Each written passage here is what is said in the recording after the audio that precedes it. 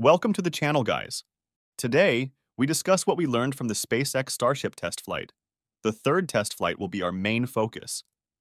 We will go over what happened during the pre-launch phase of the Starship, the launch phase, the challenges faced during launch, the re-entry phase, and if this mission was a success.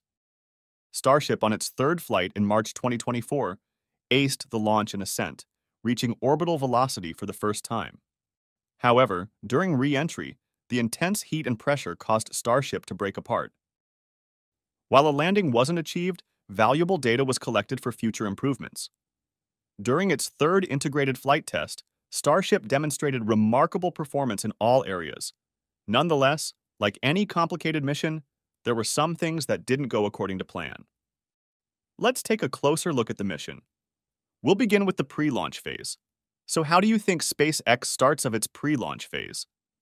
One thing we learned about how SpaceX operates is that, to commence their flight mission, they start with the installation of the Flight Termination System charges on the Starship Flight 3 vehicle.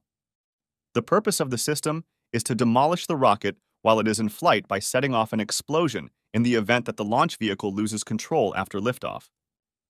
After mounting the charges and arming them, the flight team starts the final round of inspections on the Starship and the booster before putting them together.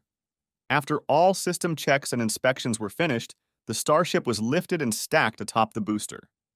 After mounting the Starship, the process is followed by water deluge and detonation suppression system tests to ensure their flawless operation on the launch day. Those tests essentially mark the end of all major system checks in preparation for Flight 3. However, prior to launch, the FAA carried out a tiered environmental assessment to examine the potential environmental impacts of a Starship re-entry and ground landing in the Indian Ocean. SpaceX was given the go-ahead for 10 launches after obtaining the license, after which SpaceX began the final stage of launch preparations. The fueling stage is the last stage of the pre-launch phase. Fast and seamless fuel loading this time was made possible by the recently installed heat exchangers and pumps at the tank farm. In less than 50 minutes, the launch vehicle was loaded with 4,600 tons of liquid oxygen and propellant, marking a significant improvement over the nearly 90 minutes needed during previous missions. And now, we move on to the launch phase. The countdown sequence is initiated by the onboard computer at 10 seconds. The water under the launch mount started to flow thanks to the deluge system. At the T-3 second mark, the Raptor started up and the engine ignited. With a powerful roar, the Starship launched from the launch pad and started its space voyage. It was an amazing sight. The spacecraft continued to ascend, and during liftoff and ascent, none of the booster engines malfunctioned. The rocket also reached maximum aerodynamic pressure and exceeded the speed of sound. Similar to the first two flights, multiple thermal protection system tiles separated from the ship during the ascent 52 seconds after liftoff. SpaceX must promptly address the tile issue and find a workable solution, as this will greatly affect the Starship's ability to withstand the heat during flight and re-entry. With the exception of the inner three, all of the booster engines shut off as intended 2 minutes and 42 seconds after liftoff. After 7 seconds, Ship 28 fired up all 6 engines and detachment from the booster stage went off without a hitch, demonstrating the Starship's hot stage separation system once more. It was a perfect operation following a quick flip maneuver, in which the booster successfully fired its inner 10 engines for boost-back burst and started its journey back to Earth. But then, the booster faced a few challenges. You're probably thinking, what challenges? Well, the booster was able to ignite multiple engines for its landing burn, but as it passed through the denser areas of the atmosphere, it began to lose control and tumble. SpaceX reports that the booster flight ended at an altitude of about 144 kilometers.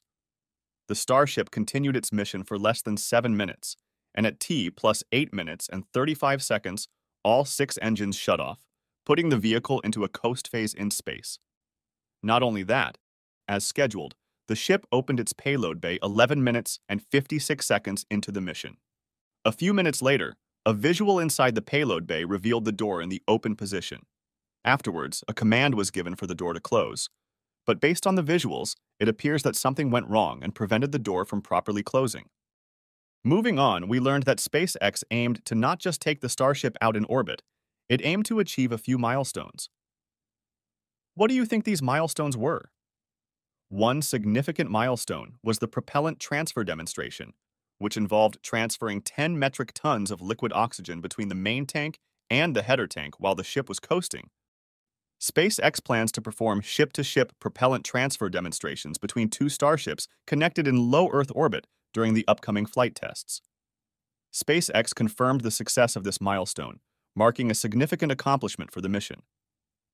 NASA and SpaceX will receive essential data from these demonstration missions to advance propellant transfer technology, which is essential for the agency's aspirations.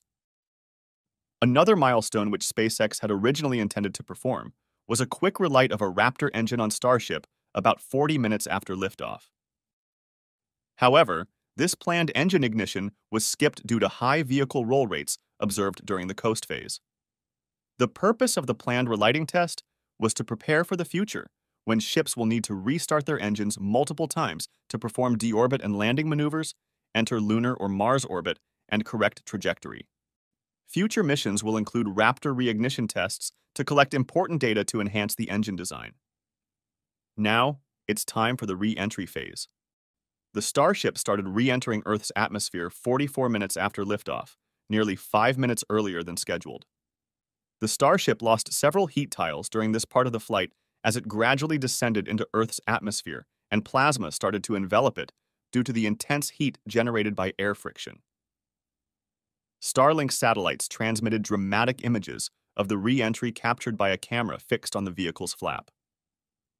SpaceX lost contact with the vehicle during the final descent phase, leading to the conclusion that the vehicle may not have survived the re-entry and may have broken up in the atmosphere. Based on the visuals, it appears that the ship lost altitude control during the re-entry phase, resulting in uncontrolled spinning, but the ship survived almost all the way through re-entry. Signal loss occurred as intense plasma formed around the ship during its descent through the thickest part of the atmosphere. Therefore, in order to find out exactly what went wrong and what happened to the Starship, we will have to wait for an official statement from SpaceX following the post-flight data review. Compared to the first two flight tests, Starship Flight 3 was a huge success, despite not reaching all of its milestones. The FAA acknowledged the mishap and announced that they would oversee a thorough investigation led by SpaceX approximately an hour after the mission ended.